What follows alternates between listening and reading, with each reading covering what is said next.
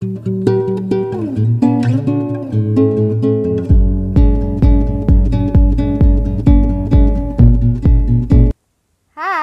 it's me, Sheila Jane Villaluz. In this video, I will make a wine. Yes, you heard it right. I will make a wine. Sound interesting, right? So, before anything else, what is wine? Wine is an alcoholic beverage that is made from fruits that is fermented and pasteurized. The first evidence of winemaking was found in China during 700 BC. Wine can ferment using natural sugars in fruits. Fermentation is where natural sugars converted into alcohol. In this video, I am going to add up a yeast nutrients to bolster the fermentation. So, if you want to know more about winemaking, just keep watching.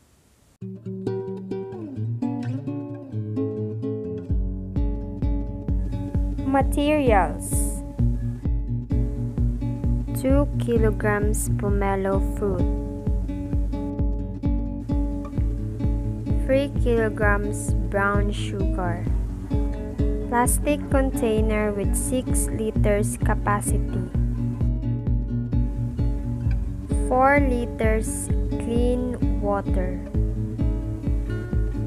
1 teaspoon of white sugar, 1/2 cup of warm water, 1 1/2 teaspoon of yeast, chopping board and knife, cotton plug, juicer. Procedure: peel the pomelo.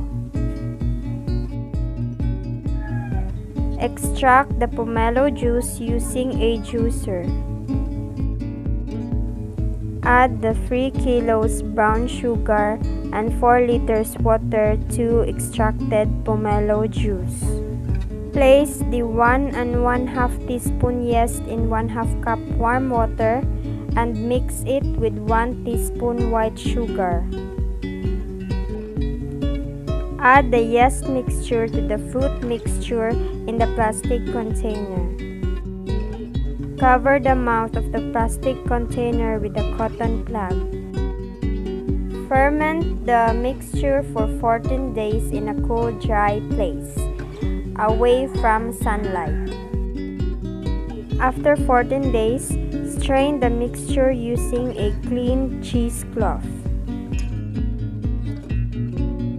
Transfer the wine mixture to a clean bottle.